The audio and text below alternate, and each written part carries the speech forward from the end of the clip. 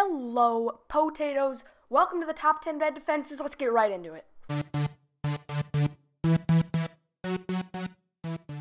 Number 10 on the list is the layer. Basically, you just have a layer of end stone, then a layer of wood, then a layer of wool. It's just however many layers you want, you put them on. This is easy to make, easy to remember, but it's not the greatest. Number 9 on this list is no bed defense at all. You have to be an absolute beast to do this, but it doesn't really work. Anyone can come take your bed. It does make a good video, though.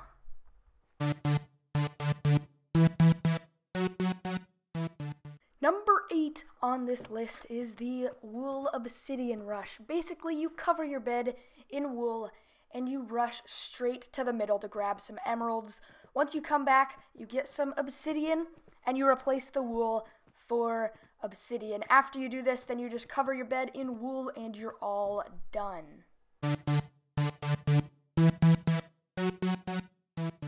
Number 7 on this list is the water defense. Basically, you just build any normal bed defense, and then after you're done with that, then you put a trough around it and water on top of it. You can put the water way high up if you don't want people to remove the source block, but that is completely up to you. Number 6 is a little trick that I featured in one of my Bed Wars tips and trick videos, which basically you add another layer to the bed defense you already have, and then build from the front. And when somebody mines from the front, they have to mine through 2 wool instead of 1, and it's just amazing.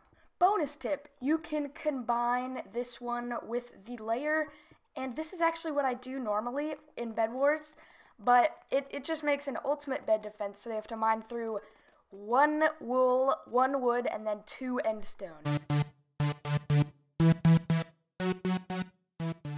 Number 5 is yet another trick. What you gotta do is you gotta make the bed defense to the side of the bed.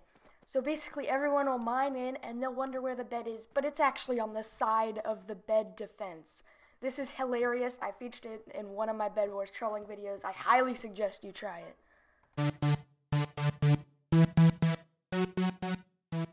Number 4 is yet another troll defense.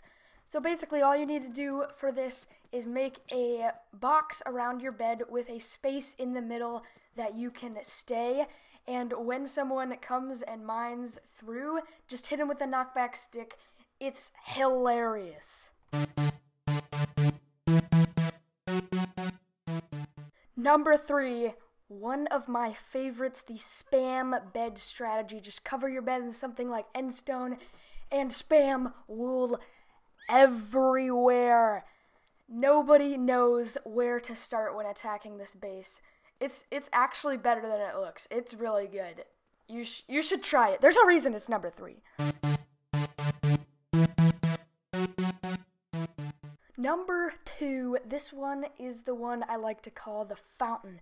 Basically, you put wool on your bed, go to the middle, get obsidian, come back and cover your bed with obsidian. After that, you make a huge box around your bed and you fill the top part with water. Then you mine out the sides so the water flows down. You can also make a trough if you want to not want the water to flow everywhere. That happens a lot. But yeah, after that, then you just mine the inside, and the entire inside of the bed defense is filled with water. This one is almost the best bed defense. Number 1 on this list I call the everything, because it's almost everything we've done in this video. Put wool around your bed, go to mid, grab obsidian, put an extra layer at the front of your bed. I used end stone, but yeah, then just layer it up, add a trough around it, add water way up in the sky, and you're done. Ultimate bed defense done. Thank you all for staying till the end of this video. Even if it was really boring, I hope you liked it. If you did, be sure to hit that like button.